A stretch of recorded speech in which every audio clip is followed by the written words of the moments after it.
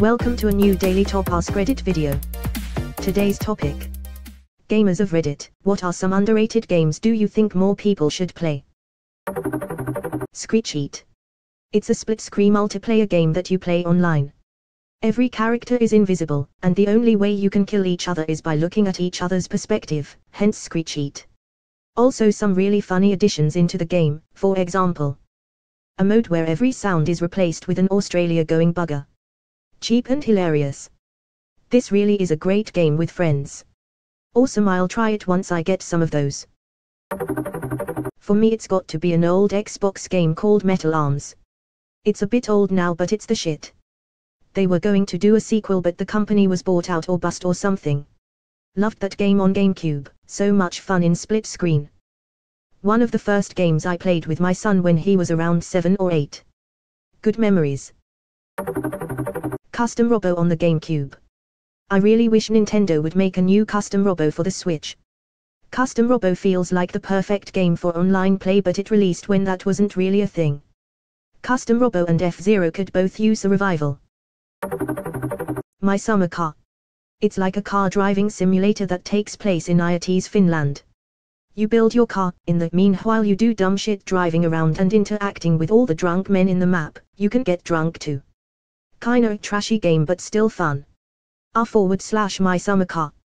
The game is amazing simply because of how absurd it is. Want to drink and drive? Don't bother to install the passenger seat, just put the beer there instead. Leave off the windshield to chuck bottles out the car. Drive a tractor to town to buy frozen pizza. Pee on a moose. Scream PERKELE at people while you pump sewage. Race people on a moped. Get hit by a train. Enjoy a sauna. It's an experience.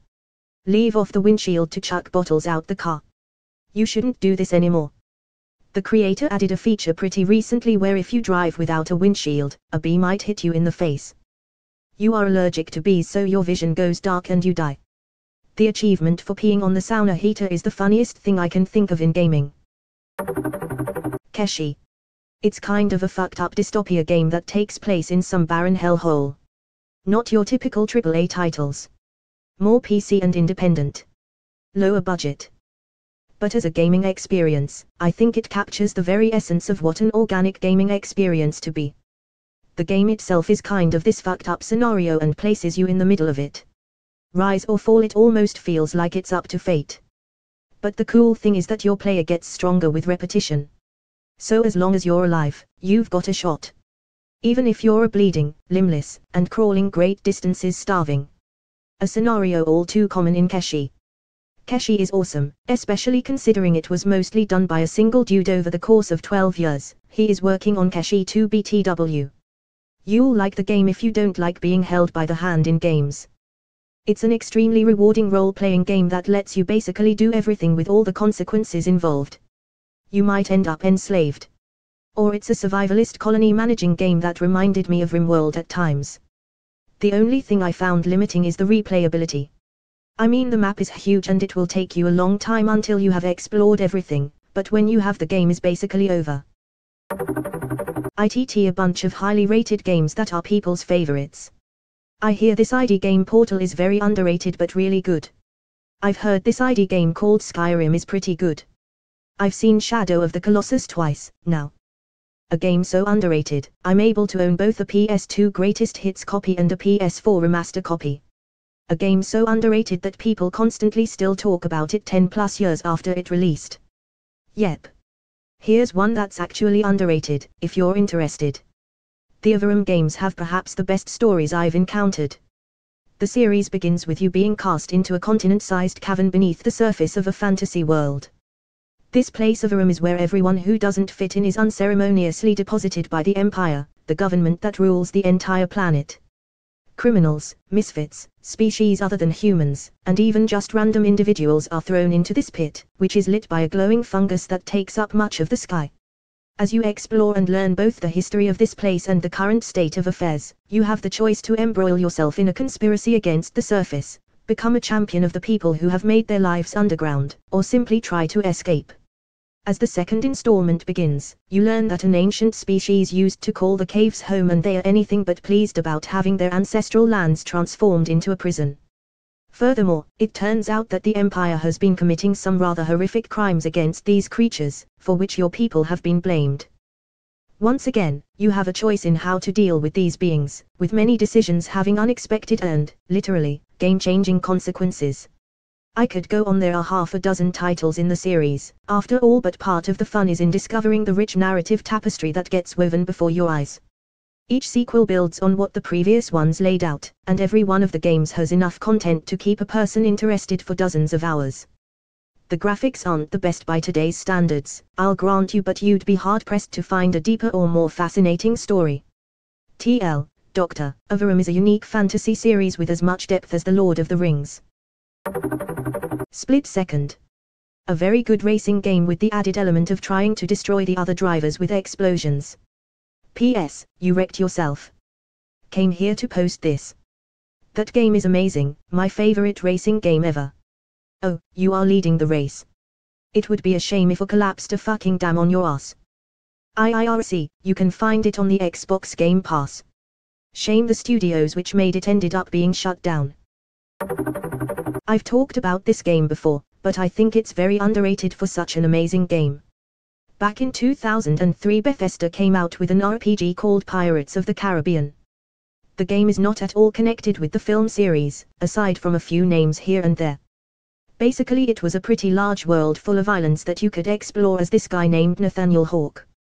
You could choose what kind of pirate you wanted to be based on your actions, like you could be a smuggler, a trader, a bloodthirsty swordsman, etc.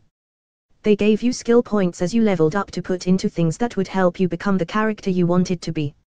You could hire crews for your ships that would also fight at your side as you explored the islands and at sea. On the islands there were dungeons and caverns to explore where you would fight skeletons and get treasures and really great weapons. The ship battles were fun, but they also gave you the option of avoiding them or doing them in a less involved way if that was not your thing. These battles would either be with other pirates or a country that you were not friendly with at the moment, because diplomacy also played a major role in your character. There were quite a few ships you could choose from too, and if you were a smuggler or trader you would rely on these ships to move cargo from one island to the other. There was a main story of sorts, but it was a pretty open world filled with side quests that allowed you to do your own thing. My biggest complaint was that the controls were a bit clunky, but you got used to them. I loved that game very much, and revisit it every few years, but not a lot of people I know have ever played it or even heard about it. Here is a trailer of some of the gameplay if you're curious. Sounds a lot like Sid Meier's Pirates. I accidentally bought that game while trying to get Sid Meier's Pirates as a kid and was so pissed.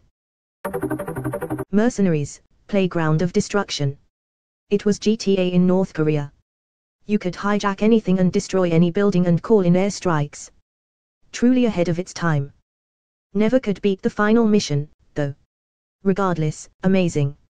I never played the first one, but I did play World in Flames and I thought it was still to this day some of the most fun I've ever had. Too bad we never saw a third game come out. I played both, and I honestly think the first one is better. The graphics aren't as good as World in Flames, but I think World in Flames was just too easy. Riddick, Escape from Butcher Bay. Was expecting the typical steaming turd from a movie-based game. Turned out to be surprisingly really good, 90% on Metacritic. It's because Vin Diesel doesn't fuck around. He founded a game studio so he could be part of the production and not just providing a voice. He loves that franchise and he's a fan of gaming. He wasn't about to let the first Riddick game be some shovelware bullshit. The franchise is his franchise. He wrote and endeavored tirelessly to crowdfunding for the first movie.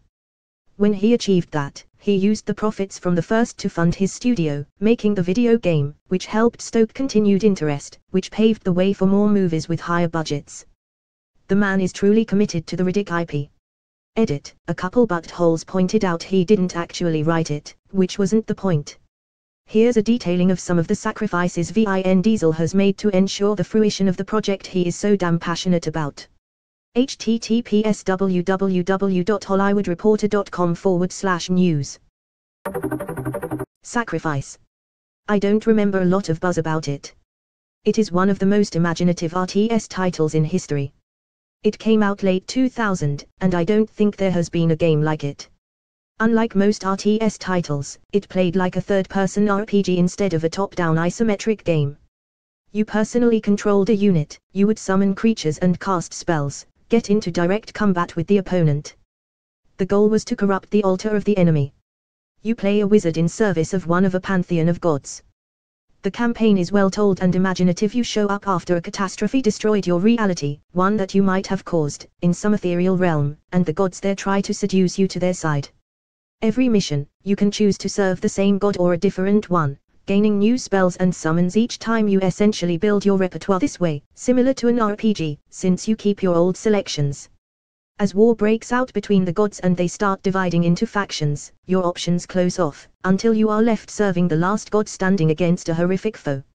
It has some great voice acting. Tim Curry plays this god of air who constantly insults the earth god. The game's visuals are insane. The world crafted using voxels that could show massive terrain destruction. One of the spells would transform a huge area of the map into a volcano and rain down massive flaming boulders that would break massive holes in the ground. Sadly, it sold pretty poorly. It was ambitious, funny, ahead of its time.